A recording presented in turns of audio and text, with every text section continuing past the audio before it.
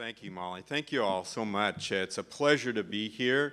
I was mentioning to Molly beforehand, I'm just very impressed with your conference and with the enthusiasm of your grassroots. And that's an important point in this debate, the stem cell debate, as well as in the other debates in life, that the grassroots really get involved.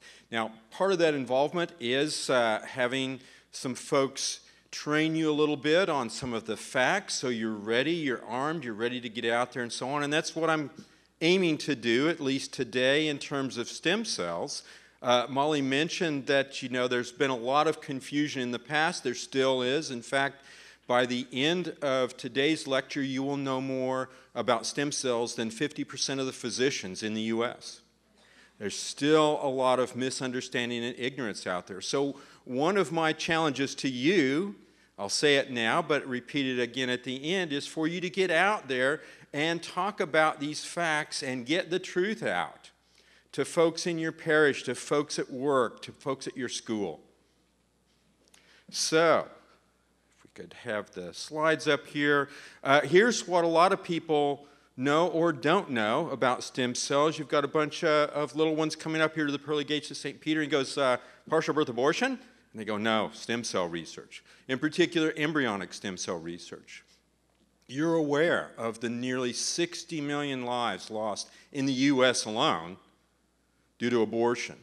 But there are probably nearly 50 million human embryos that have been sacrificed in scientific research, including embryonic stem cell research. There's a tremendous loss of life, and we need to be aware of that and fight against that as well. There's a basic biological fact here that we all began at conception, at fertilization. And I thought it was interesting. I came across this little story in one of the two leading scientific journals in the world, a journal called Nature. Your destiny from day one. The scientific fact is, our lives all began right there at that single cell stage. You were a new human organism. That's the biological fact. I wanted to head off just briefly and talk about fetal tissue because it's been in the news. It'll be in the news again. David Daleidon's great videos exposing the trafficking of baby body parts, hearts and brains and other tissues. It's not really about stem cells, but what did we hear? It was the same sort of mantra that we hear about embryonic stem cells. Oh, well, we're going to transplant those tissues and cure all of these diseases. Well, we did a little study, and at the Charlotte Lozier Institute, we're sort of the science geeks for the Susan B. Anthony list and other pro-life groups to provide the background stories, to provide the facts for the folks out in the grassroots, the advocates to use. Well, it turns out fetal tissue has never been successful in transplants for any disease. And in fact, it's tended to make the few patients that were treated with fetal tissue worse. There was a story, it says in 2001 in the New York Times, where they tried to treat Parkinson's patients with aborted fetal tissue injected into their brain. None of the patients got better, and as it says, they reported that some of the patients were writhing, twisting, jerking uncontrollably, and the doctors themselves called the results absolutely devastating, tragic, catastrophic, and a real nightmare. Fetal tissue hasn't helped a single person. You probably heard, oh, but we've gotten all these great vaccines from fetal tissue. Well, actually not from fresh aborted fetal tissue. There are some cell lines derived originally from abortion decades ago, and they still make a few vaccines in those cells that have been grown since then. But the number's dwindling. One of the lines that we heard when that debate about fetal tissue and David's videos first came out was, oh, poliovirus was first grown in fetal tissue. False. In truth, it was never used. The original Salk and Sabin vaccine didn't use fetal tissue, human fetal tissue at all, and it's not used today. It's never been used for vaccines. And in fact, people are moving away from fetal tissue. So then you'll get this kind of amorphous feeling that, well, we've got life-saving research that we're doing that will eventually lead to cures, and so we need aborted fetal tissue. In fact, it appeared in a story just a couple of days ago in Politico. There's a proposal, I'll show you some wording here in a minute, legislatively, and they were saying, well, you know, you're going to cut off all of this life-saving research. It's called the Roby Amendment. We helped Martha Roby from Alabama get it into the current appropriations language. Whether it'll stay, we don't know. But very simply, none of the funds made available by this act may be used to conduct or support research using human fetal tissue if it's from an induced abortion. Let's just cut off use of that money. $107 million taxpayer dollars last year, by the way. And let's use that for some ethical and truly life-saving research and treatments. Yeah. And so that's another thing you need to remember when anybody asks, no, we don't need fetal tissue. We need to use that money for something that's truly going to be patient-centered. So what about stem cells in general? Well, this is kind of the picture a lot of people have of stem cells. You're going to go into Stem Cell Depot, right?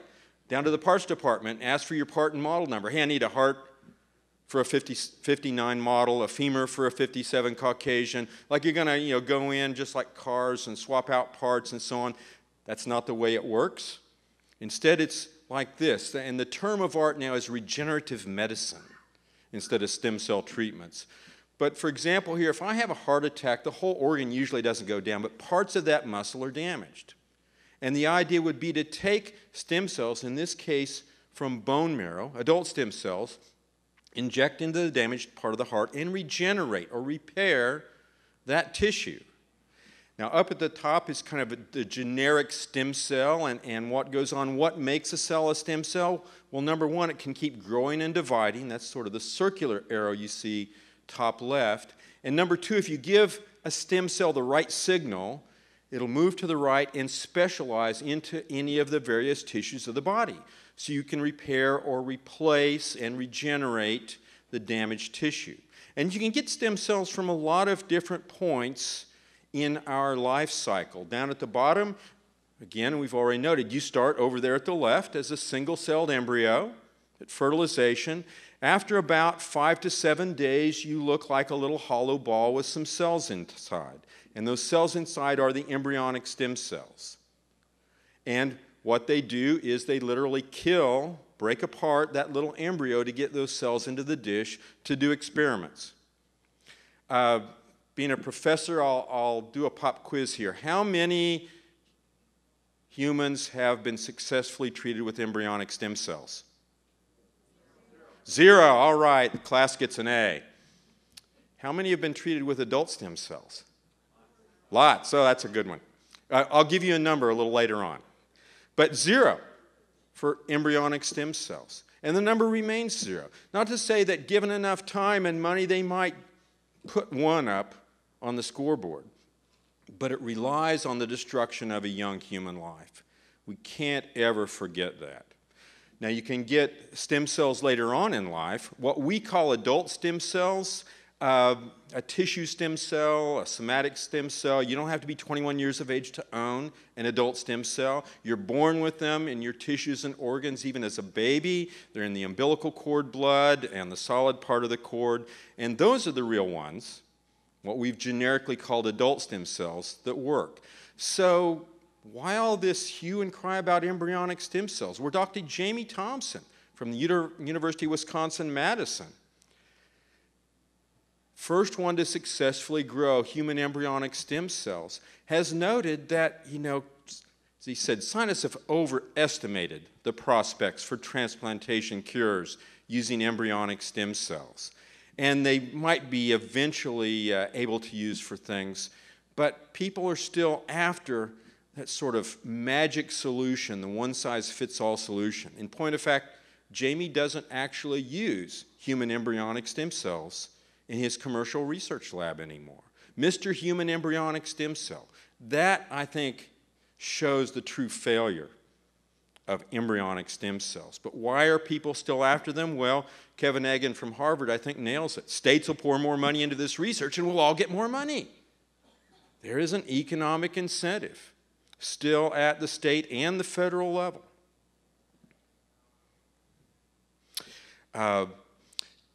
what did we usually hear, and why did everybody get so excited about embryonic stem cells? Well, they were going to cure all of these diseases. In fact, I had one senator tell me that they had the potential to cure all known maladies. And I thought, what about dandruff? Anyway, they, again, have not actually cured or successfully treated anybody, but you kept getting these stories. And so after President Reagan passed, the story came up again. If only we'd had embryonic stem cells to treat President Reagan. Well, as Ron Mackay from the National Institutes of Health said, that's not really the case. You're not going to be treating patients anytime soon, if ever, with human embryonic stem cells. So why did you keep hearing these things? And as he said, people needed a fairy tale. They needed a simple storyline that was easy to understand. We're going to cure everybody. And that way we can get more money, as Kevin said.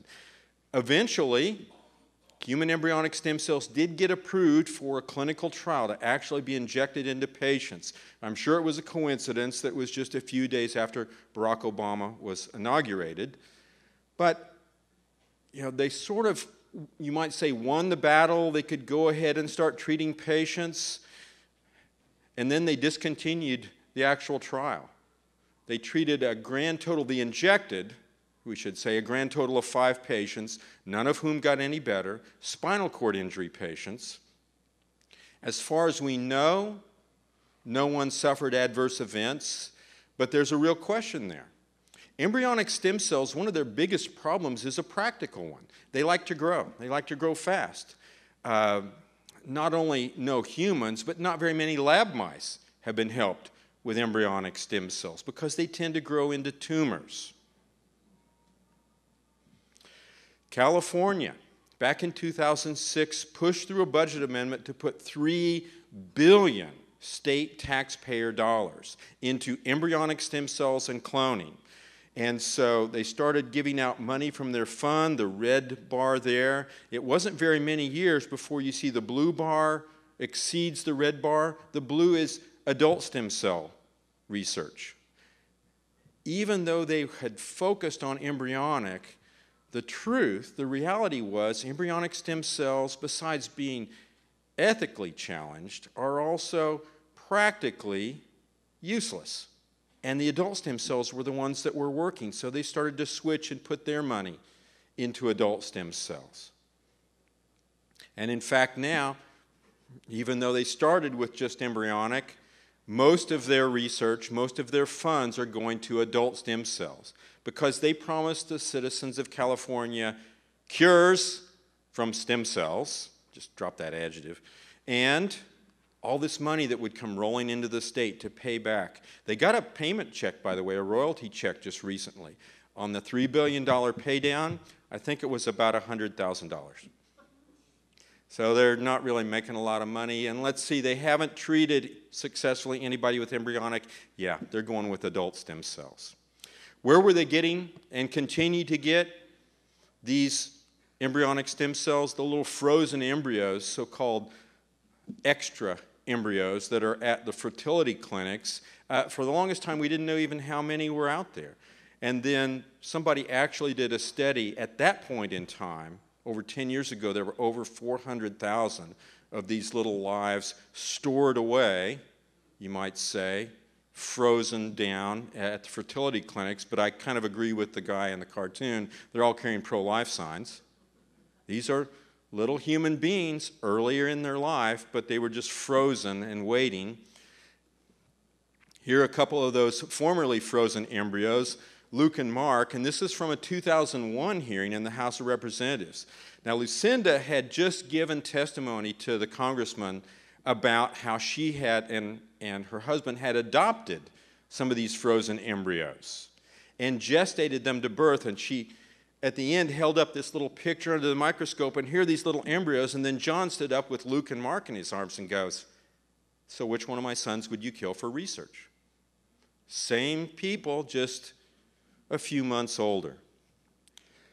So you had all these frozen embryos, but it turns out that there weren't enough for the research, And so what was proposed next? Well, let's make embryos. In fact, let's clone them. Let's do human cloning. Now, this is the science fiction view again. You don't walk down the street and meet your clone, full grown and so on. Instead, you have to start with embryos. And the technical term, and unfortunately one you have to remember because they don't usually use the C word anymore. It's like I would say, well, Molly, we're going to do somatic cell nuclear transfer on you to get stem cells for cures. And your eyes kind of glazed at that sciencey term, but what I said was we're going to clone Molly, and we're going to take her clone and kill her clone for research. Put the cells in the dish, as I mentioned before. Somatic cell, you start with a body cell, like a skin cell. Nuclear transfer, we transfer the genome, we transfer the DNA into an egg that has had its chromosomes removed. That's how you got Dolly the cloned sheep there. You took a sheep egg, took out its DNA and transferred the DNA, transferred the nucleus from a sheep body cell. You've got a clone, single-celled clone, but just as we said before, that's the new organism already begun. And you can do a couple of things with that cloned embryo. If you put it, as you follow the arrow down to the left, into the womb of a surrogate mother, after a few months, hello, Dolly. You've got a live-born clone, what some people have called reproductive cloning. And of course the scientists go, oh, we don't want to do that, no. But if you follow the line down to the right, you kill the embryo, you put her cells in the dish, and they call it therapeutic cloning. Oh, it sounds a lot better. Except it's not therapeutic for the embryo dies, and there aren't any therapies from therapeutic cloning. Again, big zero in terms of any success. Yet there's still people pushing to do this type of cloning experiment.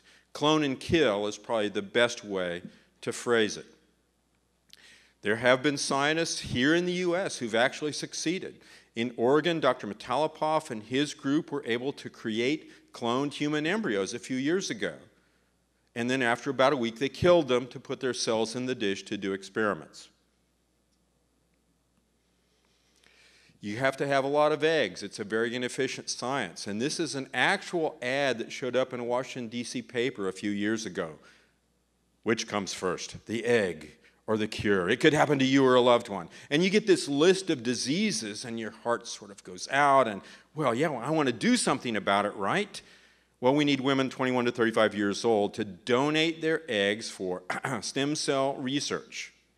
We're going to, oh, and by the way, we didn't tell you, in terms of informed consent, that there's about a 10 to 20% rate of adverse events, hospitalization, kidney failure. Some people have died from this. But still, we want you to come donate your eggs. We might even pay you a few $1,000s. I have a friend who put together a little documentary called Eggsploitation.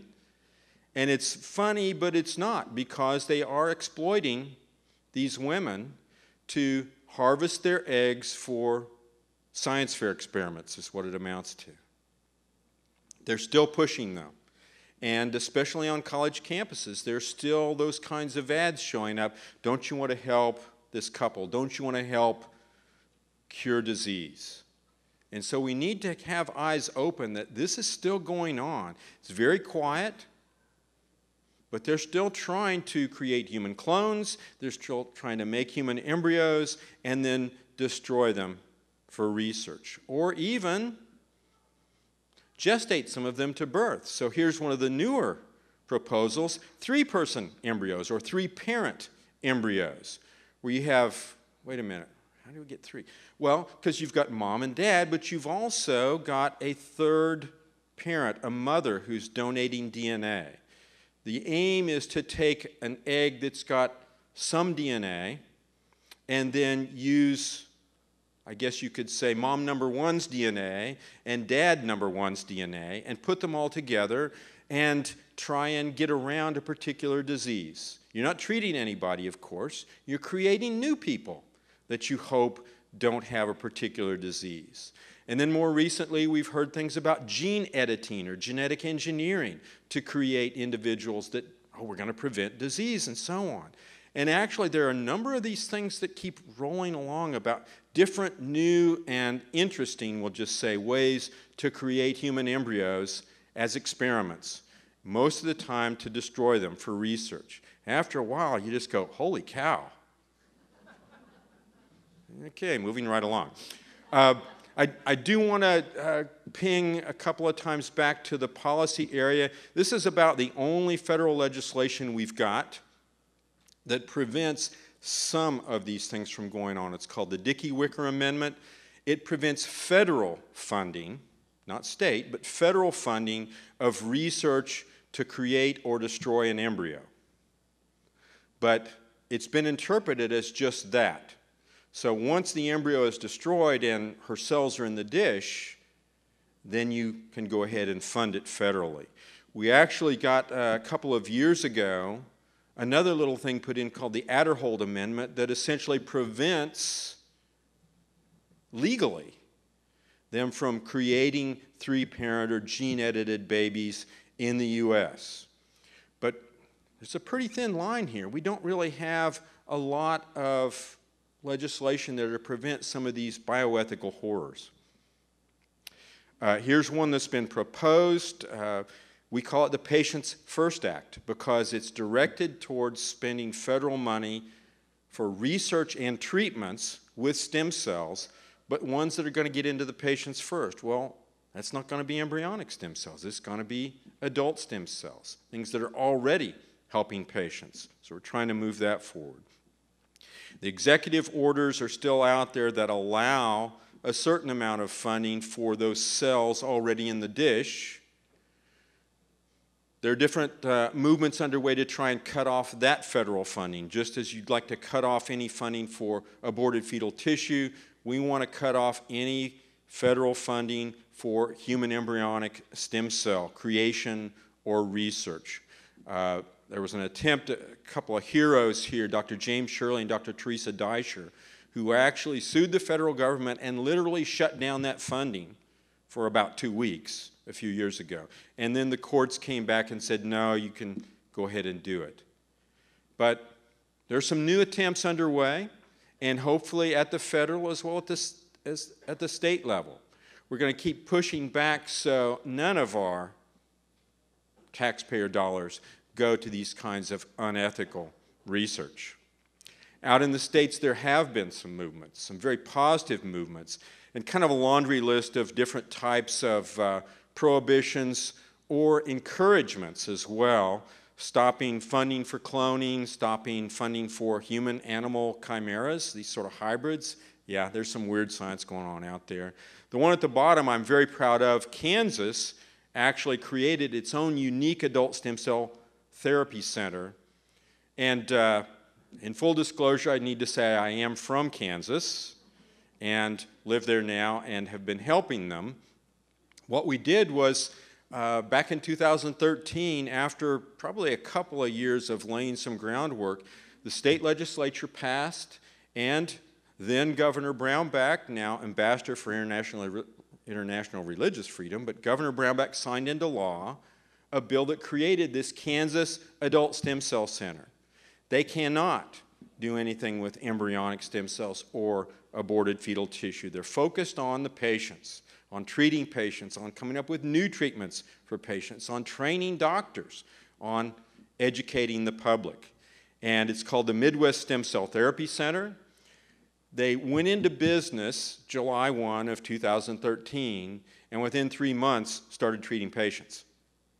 And they're continuing to do that now. There's a lot of growth yet to do, a lot of patients to be treated, but things are moving in a positive direction in terms of this. A little website there with the director, Dr. Don. And we've had Archbishop Naumann out a couple of times to this center. If you weren't aware, he's the president-elect for the Pro-Life Secretariat, the pro-life group for the U.S. Conference of Catholic Bishops. He came over, was looking through the microscope at some adult stem cells, and we briefed him up in terms of what we're doing. He's very supportive. So embryonic stem cells really didn't work. And for a long time, this is all you kind of heard in the media. There are only two choices, right?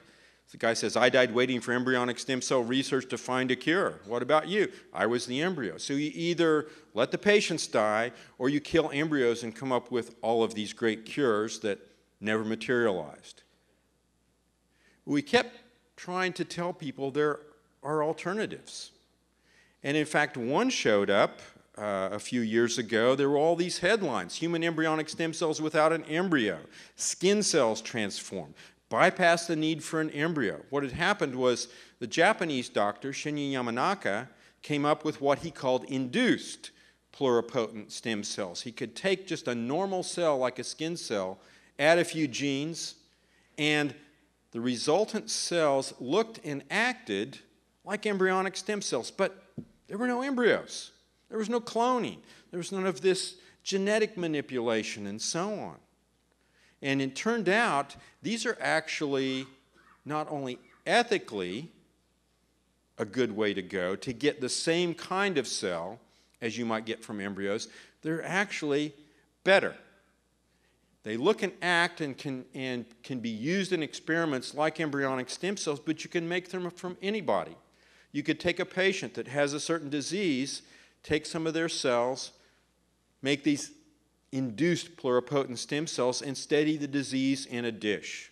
And that's probably their greatest asset to science now, is to be used for modeling. It won Dr. Yamanaka the 2012 Nobel Prize for coming up with this great discovery. And I thought it was interesting, soon after his discovery was announced, before the Nobel, the New York Times interviewed him. He got, how'd you come up with this, and why did you? And he said, well, you know, I went over to a friend's lab and I looked through the microscope at some embryos that he had in the lab. And he said, when I saw the embryo, I suddenly realized there was such a small difference between it and my daughter's. And I thought, we can't keep destroying embryos for our research. There must be another way. So he came up with this idea.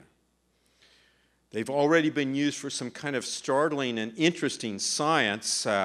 Kidney in a dish. Well, yeah, now they're called organoids. It's not full organs or full kidneys and so on, but they can be used, again, to model disease, to study development, to figure out for drug discovery and so on. They were actually used to figure out what Zika virus was doing to little babies in the womb, and they're being used now to come up with drugs as well as vaccines to prevent the problems with the Zika virus. But the real winners in terms of the stem cell debate are adult stem cells. And I want to finish up now and go through a little more about adult stem cells as well as some of the results, because this is really good news. Back in 2001, National Institutes of Health was kind of running a competition, and they're, we're going to study all there is to know about all the kinds of stem cells so we can decide once and for all what's better.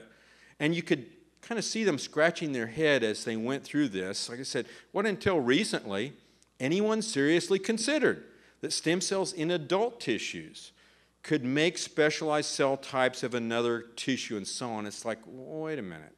That's not what I was taught in school. But it turned out that adult stem cells could make other tissues, just like embryonic. You could grow them in a lab, just like embryonic. You could use them to treat disease, just like, well, wait, embryonic couldn't do that. So it was, what we kept hearing about adult stem cells was you couldn't do that, and it was kind of like this. It was preconceptual science. So he says, what do you want to be when you grow up? I want to be a preconceptual scientist. Well, what's that? The new science of reaching a conclusion before you do the research, and then you just dismiss anything contrary to your preconceived notion. And he starts to protest. He goes, dismissed. Well, that's what we kept hearing about adult stem cells. They can't be used. They can't be grown. You can't get enough of them. They won't treat disease and so on. Well, so here's a number you can hang your hat on, and actually it's already outdated. Up to 2012, there had been 1 million patients treated with adult stem cells around the world. We're getting pretty close to 2 million now. They just haven't caught up in terms of doing the accounting and so on. Let's see, that scoreboard, million, 2 million versus 0. Well, hard to decide what might be the better stem cell to use. It's almost exponential in terms of over time. The uses of adult stem cells for patients, not in lab research, not for animals, for human patients, and alleviating their suffering. And it turns out there are lots of different tissues. Almost every tissue in your body has adult stem cells. Now, it's more common for us to use bone marrow, to use umbilical cord blood, or even the solid part of the cord. But you can get them from, my favorite, fat tissue. Hey, I can get a twofer for that one. I'll donate. And all sorts of other tissues that have adult stem cells in them that can be used to treat and repair damaged tissue. Cord blood is kind of an up-and-coming thing. We still throw away most of the umbilical cords after birth, but there are somewhere around 4 million births a year in the U.S. Even if we saved 1/10 of those, stockpiled that cord blood, made it available to cross-match for patients, just like in the bone marrow registry, there are a lot of patients looking for adult stem cells, and that's really what cord blood is. It's a type of adult stem cell, but it's still the best-kept secret in medicine. They're starting to treat babies in the womb. I think this is just fantastic with stem cells, but it's adult stem cells. For genetic diseases, immune deficiencies, this one is a bone disease where it's called brittle bone syndrome, where the bones are very brittle. You can treat with donated adult stem cells and repair their bones still in the womb, and more to come. Now, like anything that starts to work, there's a lot of snake oil out there, and you do need to be careful. Don't just go on and say on the internet, stem cell treatment. Oh yeah, there's one over here, there's one in Mexico, or there's one in India. I'll just go right over there. Not all of those are actually doing adult stem cells. In fact, you don't know sometimes what they're giving you. So you need to do a little background research. There's actually a place called clinicaltrials.gov, that you can go and actually research FDA-approved trials and therapies. And I'll show you a website a little bit later on where you can also go to catch that link. The FDA has not always been our friend in this. That's starting to change. But they have put some rules on in terms of stem cell transplants. And we always mean adult stem cells because those are the only ones that work. A few years ago, this article in the Wall Street Journal, the FDA wants to regulate your cells because they were really clamping down on just being able to use your own adult stem cells back into your body to treat your own disease. And if you'll notice, the first author, Scott Gottlieb, is now the FDA director. And lo and behold, just last fall, they issued new, what they call guidance, in terms of trying to open this back up so that patients can be treated with their own adult stem cells as well as donated, and more people can have access. Still a ways to go on that, but the news is looking better and better and better. Here's clinicaltrials.gov. I did a search in terms of adult stem cell transplants and ones that actually were trying to do something with the patient. And the last time I checked, there were close to 4,000 clinical trials with adult stem cells going on, actually helping patients, saving lives, and improving health.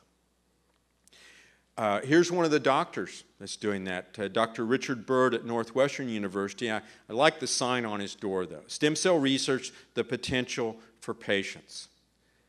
That money going to embryonic stem cell research, killing more embryos, and not saving any lives, that money should be going to adult stem cell research because that's what's working.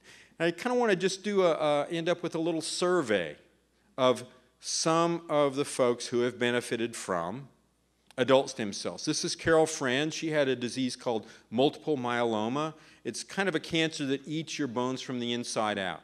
She talked about how her x-rays looked like she'd been shot with a shotgun. Her bones had all these holes in it. And she calls this her before and after picture. So before. And Carol was interesting, too. She illustrates another thing. I mentioned at the beginning about half of the physicians in the U.S. don't know much about adult stem cells. So when she was first diagnosed, the first oncologist she went to she'd done a little bit of that internet research and goes, well, can I get a stem cell transplant? And that doctor goes, that's decades away. Well, what was he thinking? He's thinking, oh, eventually they're going to come up with something with embryonic. So she got a second opinion, thankfully. And that second oncologist said, oh, yeah, over here in the next town, there's a clinic. We'll send you over there. She got a blast of chemo. Beforehand, they had salted away about 3 bags of her own bone marrow adult stem cells. After the blast of chemo, to kill off the cancers, an IV drip of about 15 minutes of her own adult stem cells, get some healthy cells back in there to repair the damage, and instead of a 6-month prognosis, she had a 6-year prognosis. And you can tell Carol was kind of a shrinking violet, where this fluorescent shirt, survivor, adult stem cell transplant. Some versions said not embryonic on the bottom. And we'd take her up to Capitol Hill, and she would, any open door was an opportunity for her to go in and talk about how adult stem cells saved her life. Caitlin McNamara had a whole new bladder constructed from her own adult stem cells. Now, this is kind of like back to Stem Cell Depot in a way.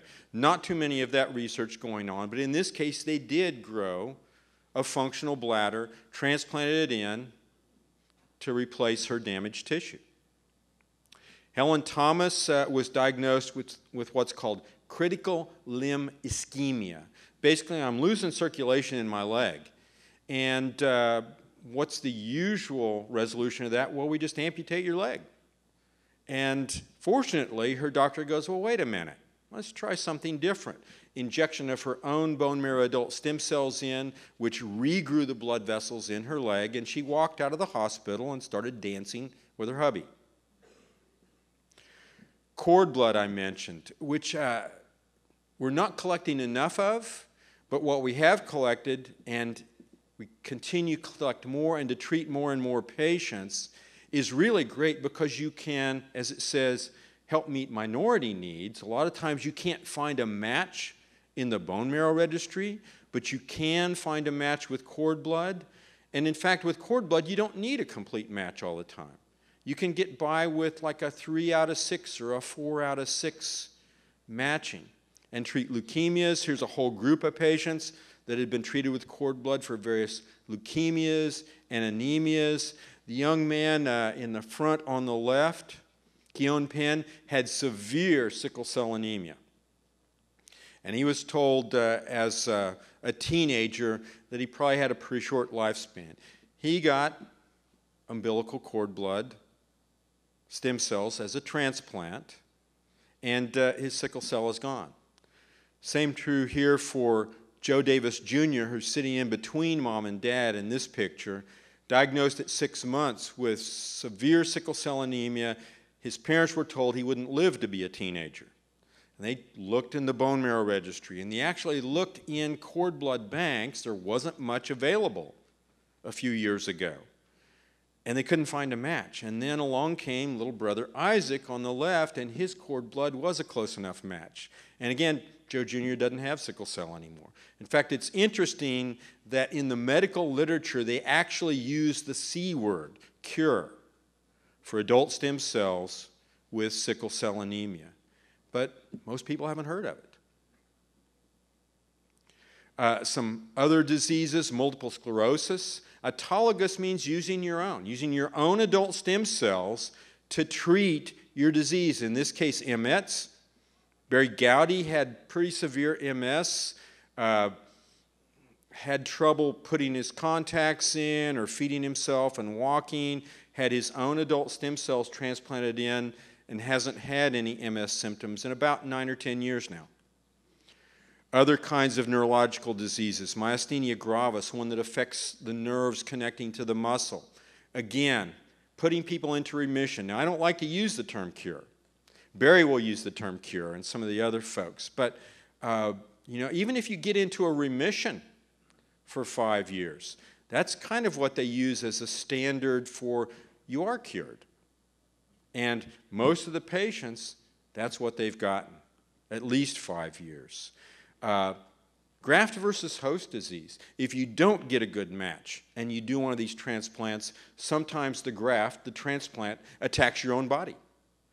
Well, they're coming up with a way to get around that. Besides just being sure you've got a good match, you can use other types of adult stem cells, this time from the solid part of the umbilical cord, to actually stop that damage. Heart failure, and here are some of the geeky science papers here where they're treating for heart failure and acute heart damage, heart attacks, and so on. There's several thousand people now who've been successfully treated with adult stem cells, their own adult stem cells in most cases, for heart damage. Doug Rice is another example, congestive heart failure, and Doug's heart was so bad that he couldn't have walked from here to this first table without stopping to rest. He got his adult stem cells to treat his heart damage, and we took him to Capitol Hill, and we couldn't keep up with him. He was just all over the place, and he just wanted to tell every member of Congress that he could come across how adult stem cells saved his life. The Germans have actually been ahead of us. A friend here, Bodo Strauer, has written a couple of textbooks on adult stem cells and being able to treat heart damage with adult stem cells. And then a few years ago, I'm on a plane, I come across this in the In-Flight magazine. What if you could do this after a heart attack? I'm thinking, this would give me the heart attack. This guy's jumping out of a plane. He's been treated. In this case, it was at Emory University, still experimental, but they're advertising that they can do these types of treatments on your heart with adult stem cells. I love this headline from the Washington Post. Stanford researchers stunned by stem cell experiment that helped stroke patient walk. Okay, these are the guys that set up and did the transplants on about 18 stroke patients. And they were so surprised that one of the doctors even called it miraculous. The geeky paper is there, but we actually have profiled one of those patients. Sonia Kuntz here now with her hubby and her little boy had damage and paralysis on one side of her body and problems with her speech. And it was such that she was embarrassed to get married. And then she got this treatment. It's a clinical trial, still experimental, treatment for her stroke. Within days, she started to recover. And she's now married and has a baby. It was that great a recovery. Other people that were in the wheelchair after their stroke were getting up and walking. Not a cure yet, still a lot to do, but some exciting, amazing news, and it's with adult stem cells.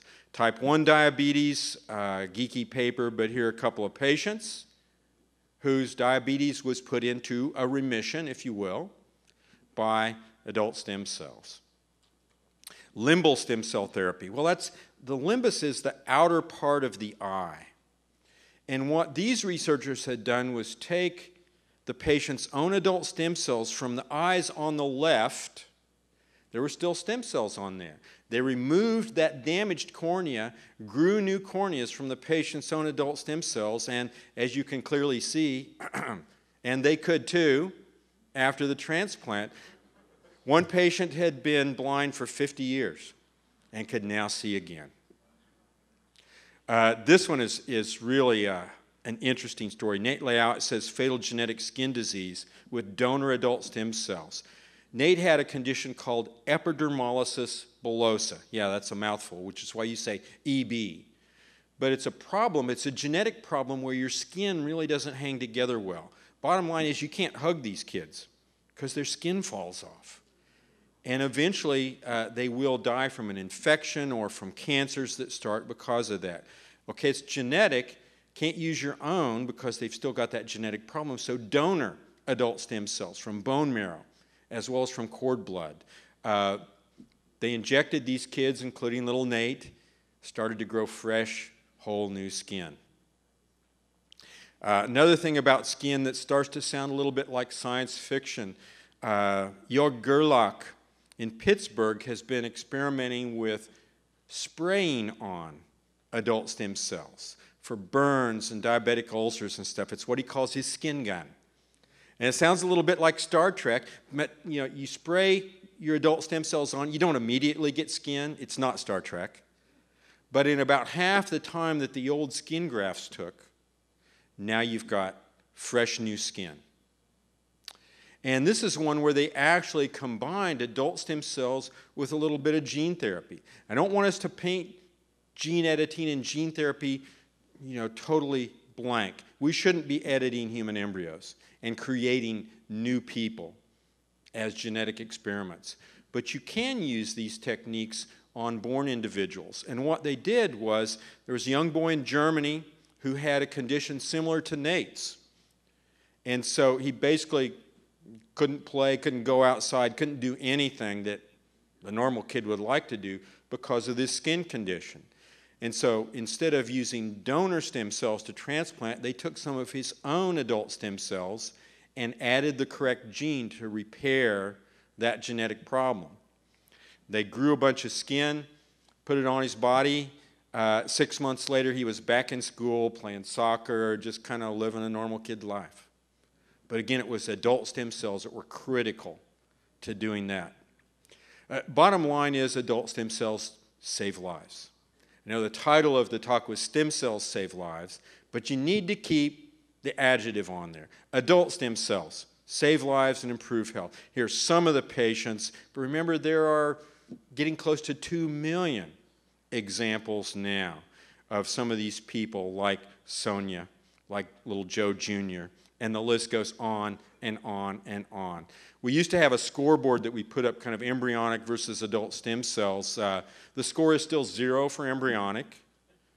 In terms of different kinds of diseases, I've lost track, frankly. I've got a research assistant who's trying to catch up with all the published references that show success for patients with adult stem cells. And I think we should just go to an odometer, because the score does keep rolling up and up. Education is a key. And we've put together a little website we call stemcellresearchfacts.org. stemcellresearchfacts.org, where it's primarily just to educate people. There's a link on that website that you can go to clinicaltrials.gov and find specifically adult stem cells, or you can leave a message for the folks that are running there, and they will try and do some of that help for you. But the idea is, as it says, to discover, to learn, to share. On the most recent video here is Laura Dominguez. Laura had a spinal cord injury. She was quadriplegic, couldn't move her arms and legs. She was treated with her own adult stem cells. Now, she's not running any marathons. You can see she's still got a wheelchair. But as she said in the video, she can now feel her entire body. She can use her arms. She can stand. She can walk with some help.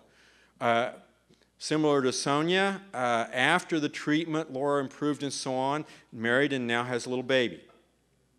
But you ought to go to this website, stemcellresearchfacts.org, look at some of these videos and pass them on.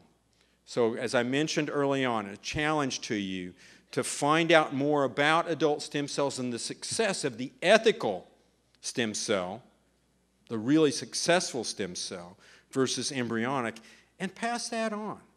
People need this good news, and they need to have lives saved and health improved. Thank you for your time.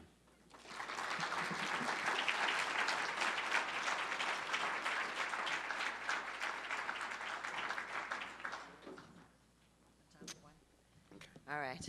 We have time for, unfortunately, one question, and I've got all of these questions here. So David will be on my radio show, and he will answer them for us, and we'll let you know when he's going to be on, and just make sure you sign up for our emails, because that's the way you'll know when David's coming on the show. David, what is holding back more people from pursuing these treatments? Why aren't more people doing it? I think it's a multi-part answer, but one biggest problem is ignorance that they even exist. Just like, Carol, one example where she went to the doctor and her own doctor didn't even know that they were doing these adult stem cell treatments, which literally extended her life significantly. So it's again why, one of the people you ought to be telling about this is your doctor, as well as your friends, your family members, your coworkers, colleagues at school, and so on. But there's also a money problem. Clinical trials are expensive to run. And that money that's going to embryonic stem cells and fetal tissue, it'd be kind of nice if that was going to adult stem cell research and therapies. And so we really need to, frankly, lobby our elected representatives that they need to put taxpayer dollars, state and federal, towards ethical, successful research and treatments. That's the whole point of that Patients First Act. Thank you very much.